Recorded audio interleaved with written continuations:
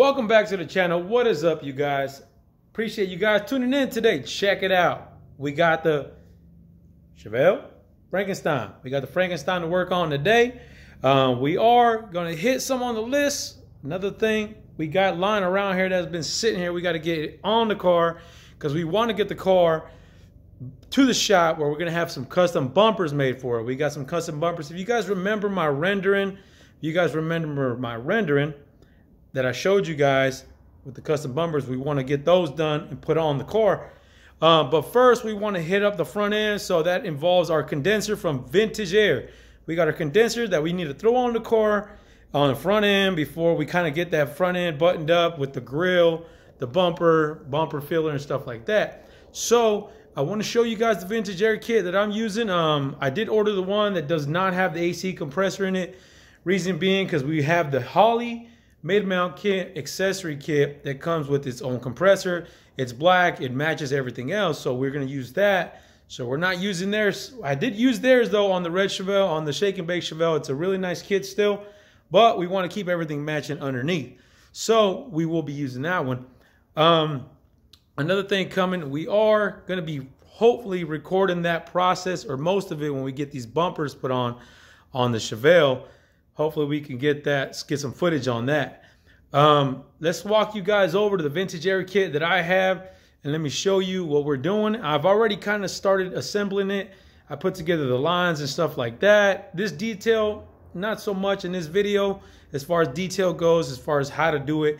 I'll try my best to keep you guys informed in anything I'm doing, but I'm really trying to get this thing going just because this thing's been sitting around, and the goal is to have this car ready to go by LS Fest 2020. So that doesn't give us a lot of time. We got a lot of things to do. But let's walk over here real quick and see what's going on.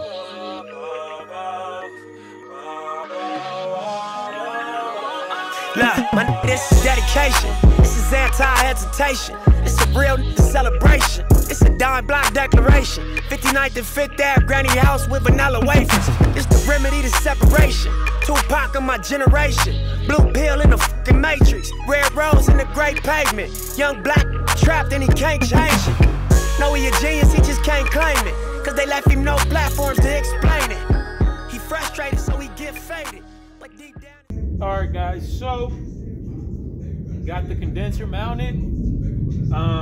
So on these cars, at least from Vintage Air, they usually have you run a line from here through the core support on this side, and then another one from here to this side for your lines that's gonna come off your AC unit, I guess you can call it, that goes back to the dash and stuff like that. As a matter of fact, let me show you guys what I'm talking about real quick. I'll even show you on the manual. I wish I had the other Chevelle here, the red one. I can show you guys on that one. That one's already done, but it's at the paint shop getting touched up. But let's walk over to the manual real quick and so you guys can see before we start on these.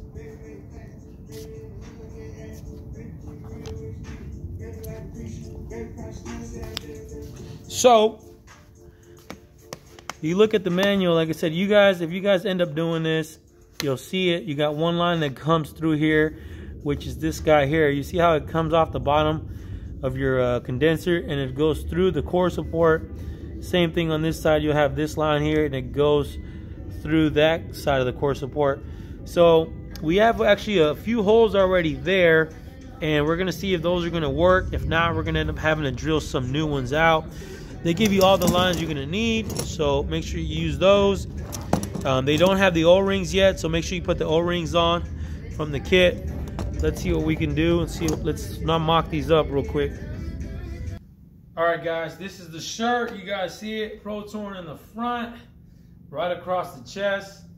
This front of the shirt, if you guys like it, let me know. They said they are available. What y'all think? That's pretty badass, right? The Goose Performance in the back, along with the Pro Touring Chevelle. If you guys are interested, let me know. We'll get one out to you, okay?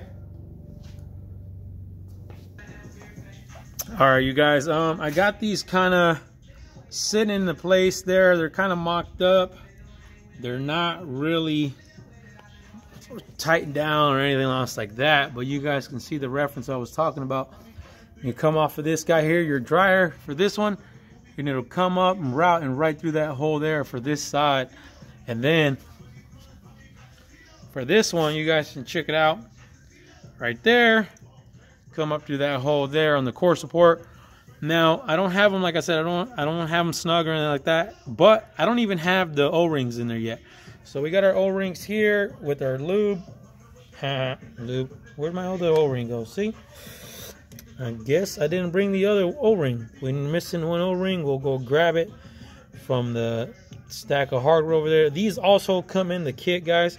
These grommets you can kind of put in there. Make sure you put these.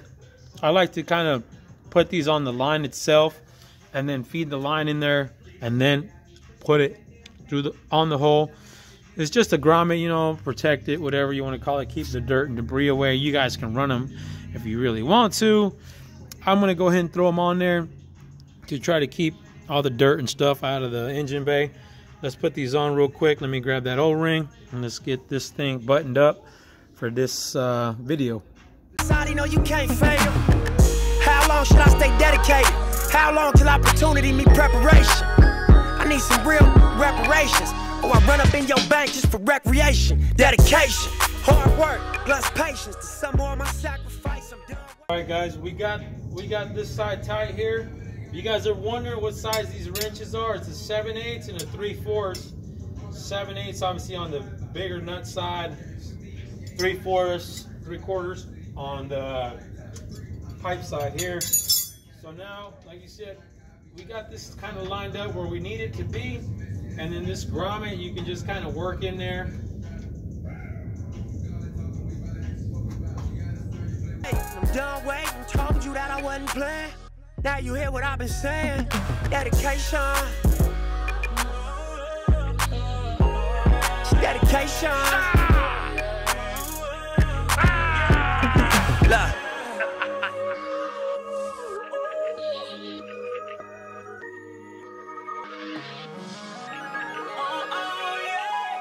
I spent my whole life thinking out the box. Boxing homies 3-on-1, got DP, but I ain't dropped. Chirp on me, here I come. Spin around the block, they blurked on me. Said I ran a stop sign, but that's a lie. I spent my whole life staring at the stage, playing Sega, daddy smoking. We got them on. See, we got that bottom line on right through there. You guys can see the grommets. Like I said, you kind of have to work them. Work them in there, just depending on how big you drill that hole out. I had already did these a long time ago, pre-drilled these out. Like I said, they do come with like a little Vintage Air provides you a template, I guess, paper template. You can kind of use it, you can kind of measure it, you can mock it up, do whatever you got to do to just mark your hole. Well, that's it right there. Grommet is in. And then up top here as well. This one took me a little longer. I think that hole might have been a little smaller than the other side, but grommet's in there. Like I said, so there's no rubbing against the metal or anything like that. It's in. We just got to tighten this one up. I didn't want to tighten it until I got it through here, but we'll tighten that up. And that basically is your AC condenser. And yes, you can run AC with turbos. You know, don't let nobody tell you can't.